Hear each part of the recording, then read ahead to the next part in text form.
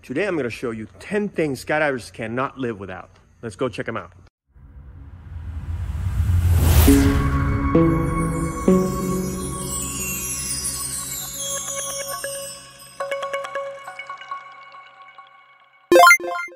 Yes, 10 things skydivers cannot live without. So let's start. Number 10, beer. Do we sell beer? Do we sell beer? Very sure we don't. Not the crappy beer, good beer. Not that light, ultra, whatever you want to call it. Next. Number 9, sunglasses. They cannot live absolutely without their sunglasses. Besides, you gotta look cool, right? Skydiver, kind of cool people. Yeah. Number 8, batteries. Batteries for all your electronic gadgety thingies. Unless you're like me and you use one of these. Number 7, a gear bag to put all your Some carry some like cases, looks like freaking treasure chests or toy chests in this case. So the boy can put all your toys in it.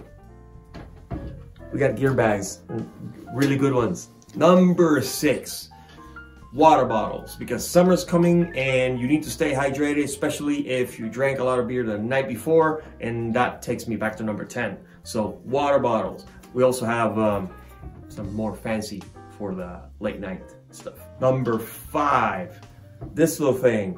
That little pin that sets you apart from all the mortals. And when anybody comes around and asks you what is that, oh yeah, I'm a skydiver and this and that or whatever. Nobody cares. It's just a pin. Hey, by the way, hit that like button. It really helps our channel grow. Thank you. Number 4, rubber bands. If you pack your own parachute, you need rubber bands. Because if not, you're gonna be asking everybody for rubber bands. So get your rubber bands. Number 3, pull-up cords.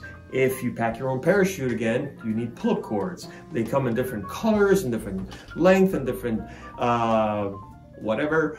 You can find them in boogies. They give them around in events and everything. So a lot of pull-up cords. We have a ton of those. Some people actually collect these. Number 2, stickers. Who doesn't like stickers?